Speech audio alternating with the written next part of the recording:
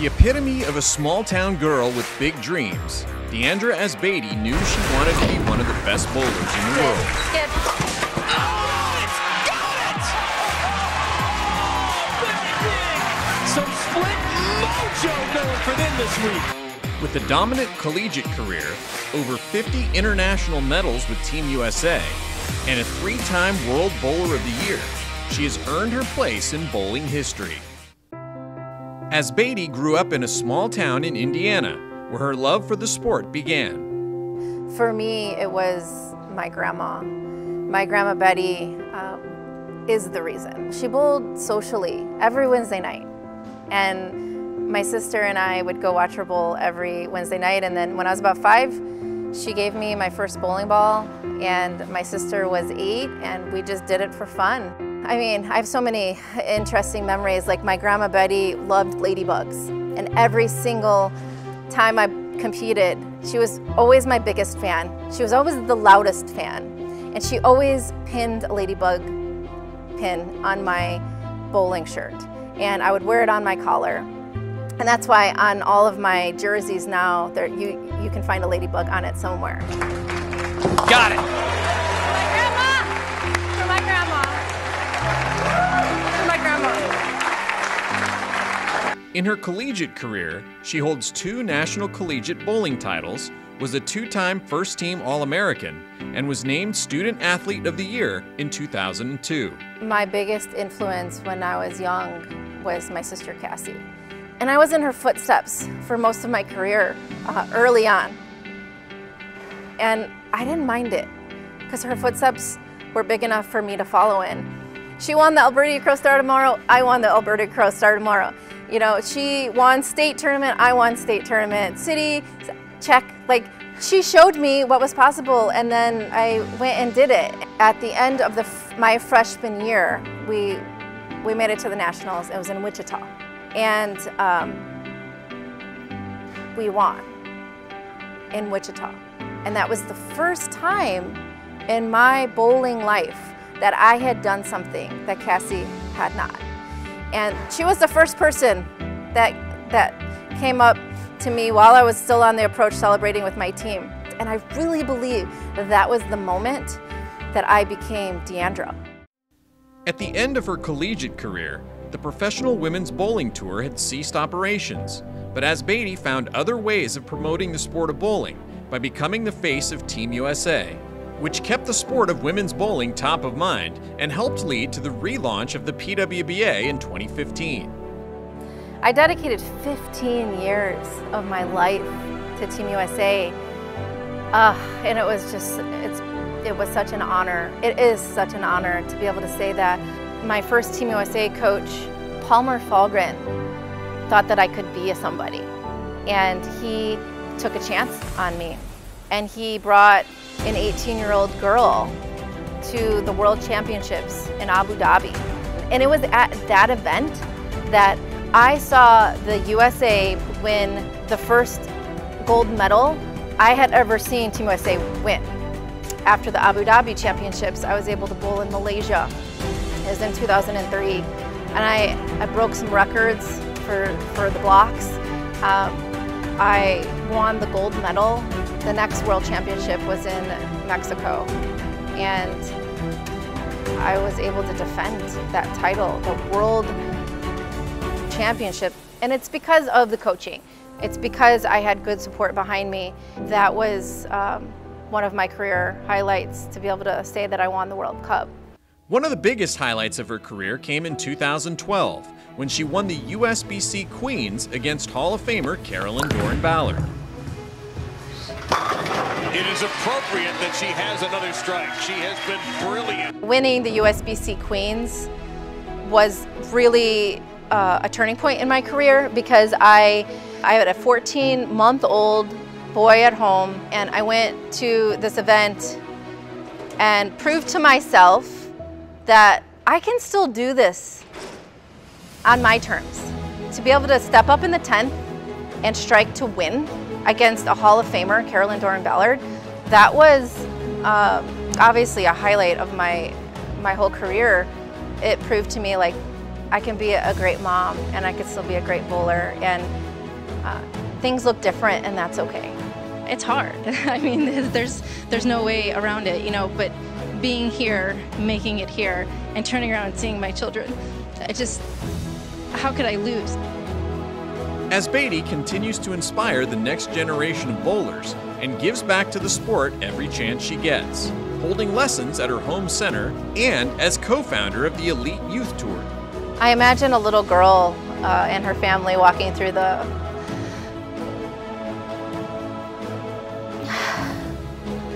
walls of the Hall of Fame and seeing my picture, and the little girl stops.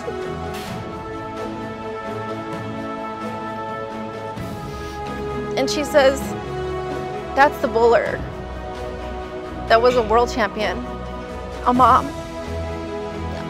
a change maker." I want my legacy to be that I left bowling better than I found it. In the category of superior performance, ladies and gentlemen, please welcome Diandra Asbaty to the USBC Hall of Fame.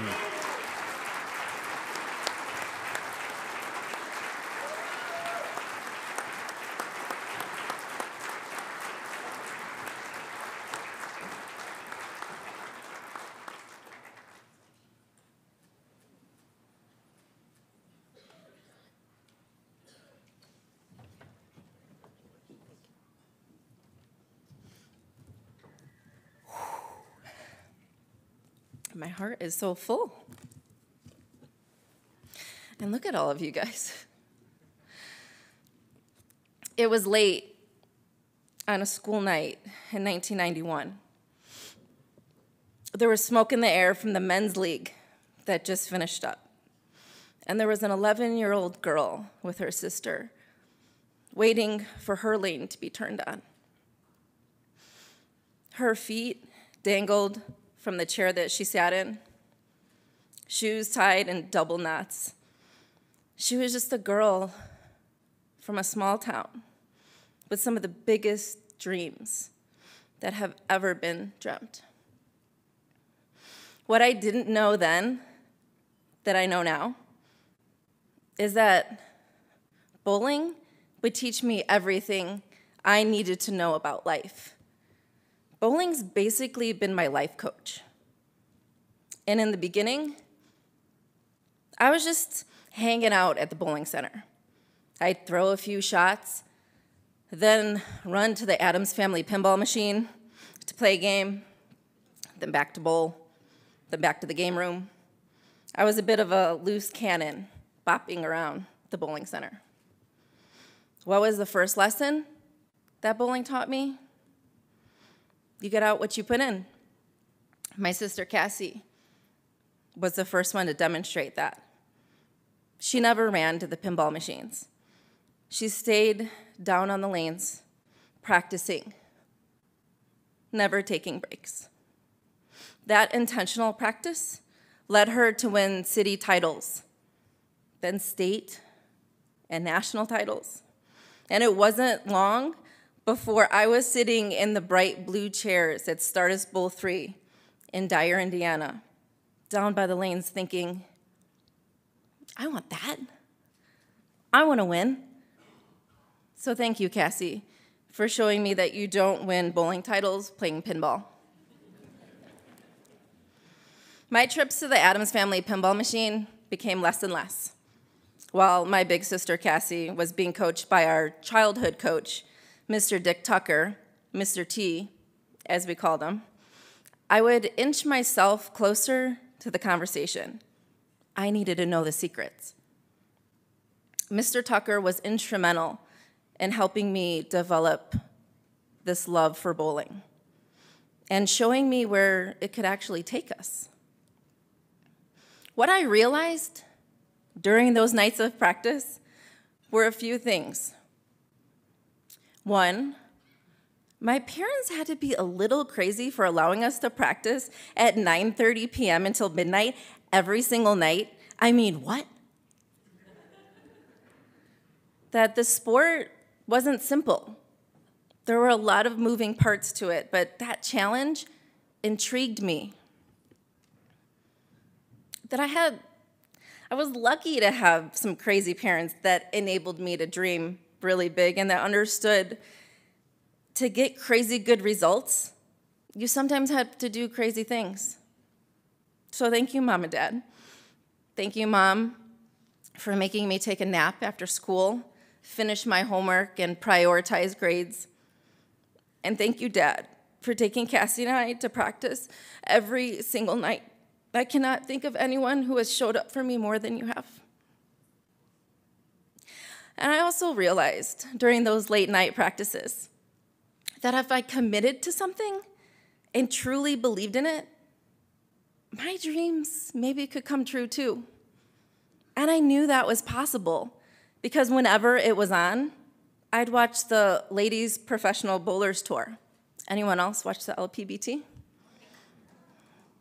I'd show up at Pro-Ams at Olympia Lanes in Munster, Indiana, with the hopes of bowling with Leanne Barrett, Winnie McPherson, Kim Terrell, Jeannie Maiden, or getting my bowling pin signed by Carolyn Doran Ballard, Dana Miller Mackey, Sandra Jo Shirey, Lisa Wagner, all in the Hall of Fame.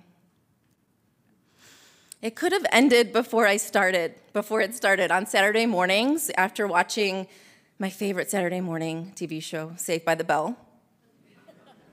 I heard the honking of my grandma's big red Cadillac outside my front door. She drove me to Saturday morning league when I was 5 years old.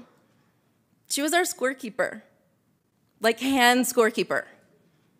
She spent her Saturday mornings with my teammates and me at Stardust Bowl 3, watching us throw gutter balls. There were no bumpers. My grandma would tell me the story of how I would throw so many gutters, it would bring me to tears. The frustration that I felt. Grandma Betty would threaten me on the way to Saturday morning league. If you cry today, Diandra, we're gonna go home. So I swallowed my tears. You know what that 5-year-old little girl could have done? Literally anything else that didn't make her cry. But she kept showing up. Purple swirly ball that Grandma Betty gave her in hand, determined to keep her ball on the lane. And that brings me to the second life lesson that bowling taught me. You will get knocked down. You have the choice to get back up again. By the time I was 12 years old, I had very clear dreams. I wanted to be one of the best bowlers in the world. People in my small town of Dyer, Indiana, would look at me like, who do you think you are that you think you can be the best in the world at anything? But I was crazy enough to actually believe that I could. And before I became one of the best, I've failed a lot.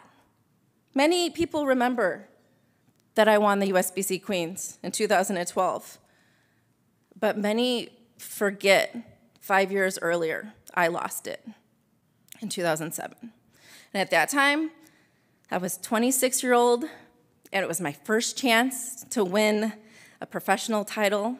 Started out really good. In fact, I kind of dominated the whole week.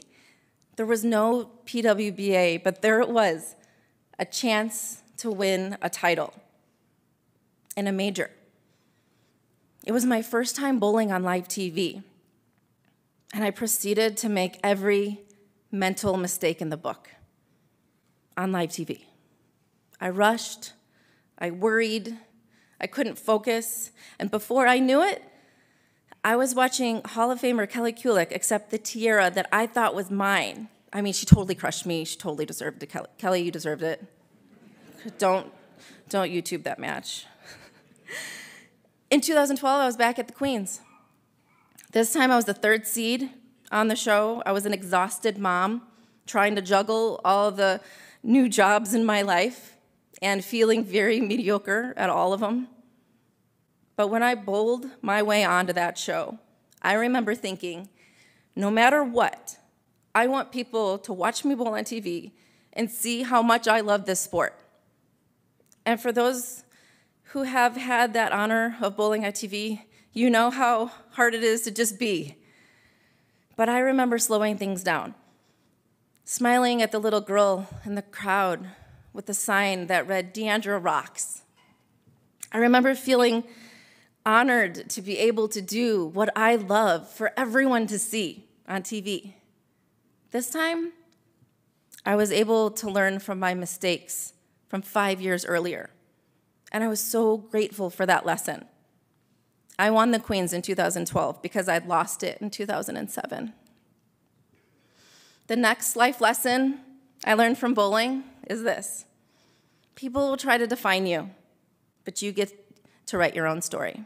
You control the narrative. So when others try to tell you who you are, remember, only you have the power to do that. Some may think it was an effortless journey here. It's because they see the resume, the accolades, the medals, the titles. Not many see the journey, the tears, the sitting in front of my refrigerator on the floor of my first condo in Chicago, crying my eyes out because I didn't think and I didn't feel worthy. I just didn't feel good enough because other people told me that. And for that split second on that kitchen floor, I believed it until I didn't, until I decided I would pave my own road, write my own narrative. In my career, I've learned that if you showed up for practice early and you stay late and you insist on getting all your questions answered, it'll be seen as special treatment by others. If you have conviction and offer suggestions on a team, you could be deemed a know-it-all. If you have strong leadership skills, others will call you bossy and other B words. And if you are genuinely kind, you'll be called fake. It wasn't always easy to be authentic. Lesson number 4. Literally anything can happen. Be ready. Don't think too hard about it, and go for it. They say before you die, memories of your life flash before your eyes. And this is what happened when USBC President Melissa McDaniel told me I was going to be inducted into the Hall of Fame. Flashes of my career in a reel, specific moments, like my first professional title in 2007.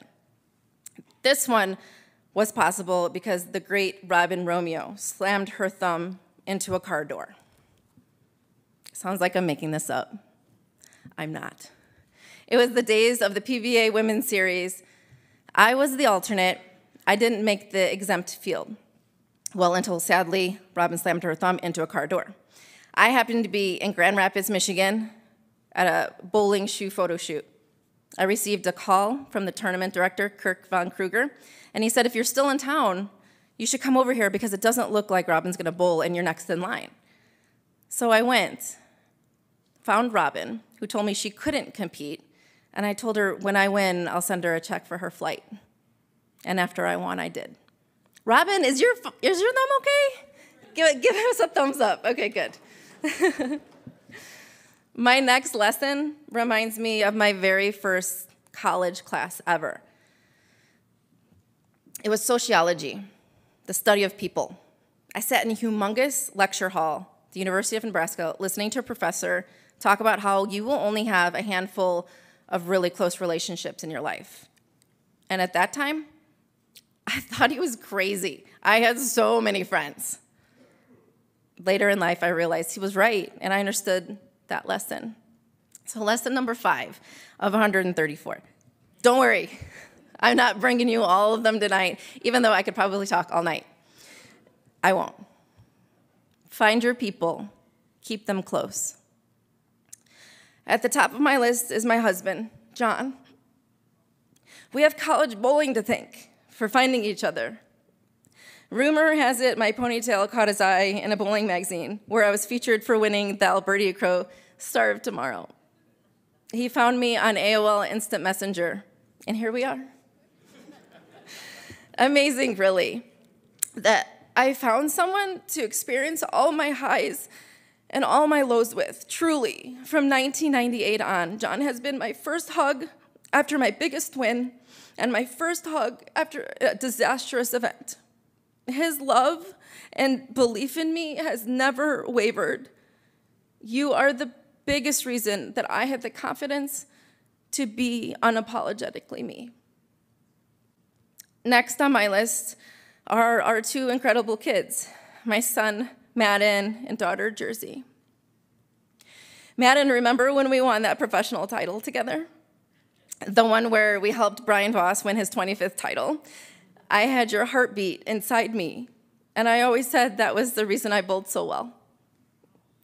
When I won my latest title last July with E.J. Tackett, you literally did not miss a shot that we threw.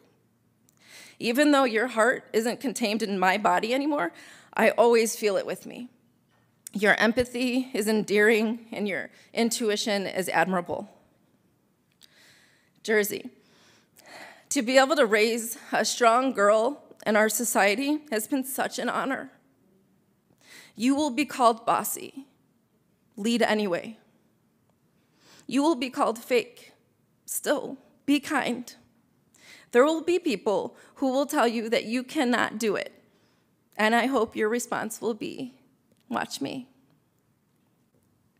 When you were 8, you told me that if you could have any superpower in the world, it would be that when you look at other people, you know their stories. And that took my breath away, because what 8-year-old says that? You are magical and kind, and you are already changing the world. Keep seeking other people's stories. To the Hall of Fame committee and the USBC, thank you for this overwhelming honor.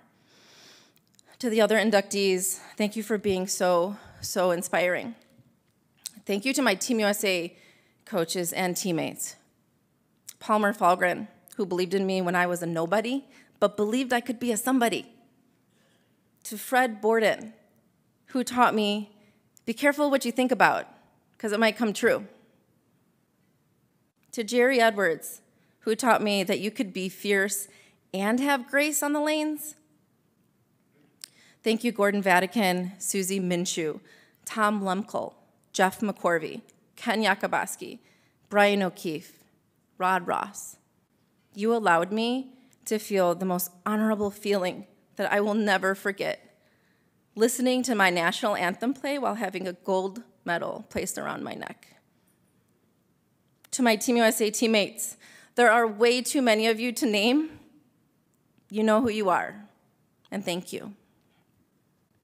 To my college coaches, Bill Straub and Paul Klempa, who my freshman year of college mainly showed me that I had a lot to learn, but who took the time to answer all my questions and lead my team and I to 2 national championships. Thank you, Coach Klempa and his wife, Leanna, for being here tonight. I will never forget how at home I felt at Nebraska. I will also never forget your terrible dad jokes. I've always said that it's at Nebraska where I truly learned how to bowl.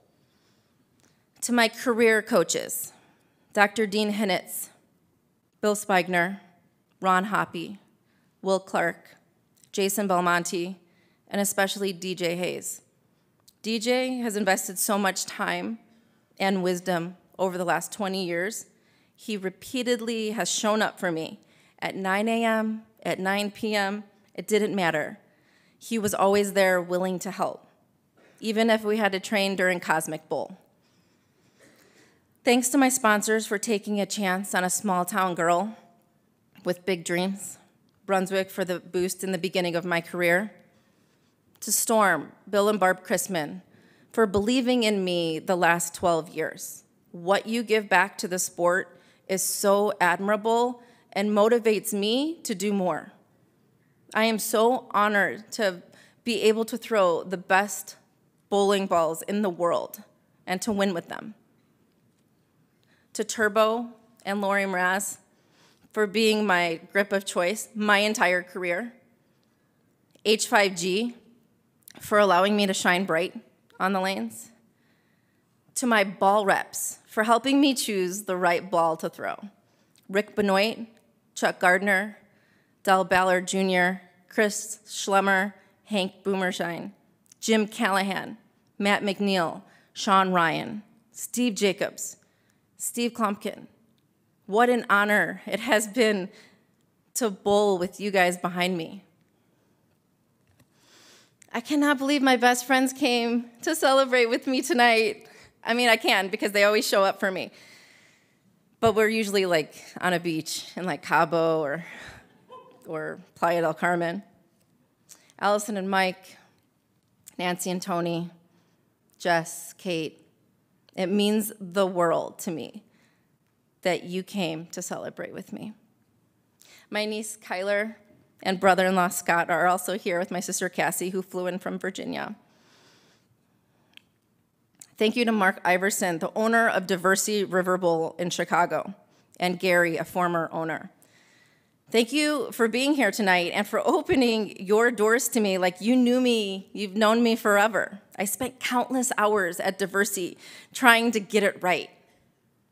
I used to say to myself, this one's for the win, while I threw my ball down lane 36, right next to the wall with the murals of Mark Roth, Earl Anthony, and me. Thank you to the Barton family, Stardust Bowl 3 in Dyer, Indiana. And to the bowling trailblazers that I've had the honor of knowing. Joan Romeo, Joyce Deitch, Pearl Keller, Joan Feinblum, Tom Clark, John Janowitz, Tim Mack. To the writers who invested so much time to cover all of our accomplishments so that others knew what was possible. Jim Dressel, Bob Johnson, Bill Vint, Lucas Wiseman, Matt Cannizzaro, John Mark, George Wooten. And finally, thank you to Eric Hartman for the hours and hours of time that he spent in nominating me. Bowling is so lucky to have such a great historian of our sport. He emailed me in 2020 and he said, you're going to be eligible to be nominated for the Hall of Fame in a couple years, and I would like to nominate you. I didn't even know him. He spent hours and hours writing a resume better than the one that I was actually keeping for myself, which is extraordinary, and I am so grateful. I've been able to ride a camel in Abu Dhabi, an elephant in Thailand. I've had the honor of seeing the most magical wonders of the world. I've met the best people from all around the world. I've learned about the most interesting cultures, all because of bowling. People always ask me what I want my legacy to be, and my answer is that I want to leave the sport better than I found it. And every month, I'm inspired by my Elite Youth Tour Bowlers, the nonprofit that I founded in 2012 that empowers young leaders to build strong communities and create positive social change through bowling. The EYT inspires young bowlers to leave your mark on and beyond the lanes. Bowling has taken me to over 30 countries. I've won a lot. I've lost a lot. But most importantly, in the end, I know that I was able to use bowling as a vehicle to do good. And what an honor that has been. Thank you so much.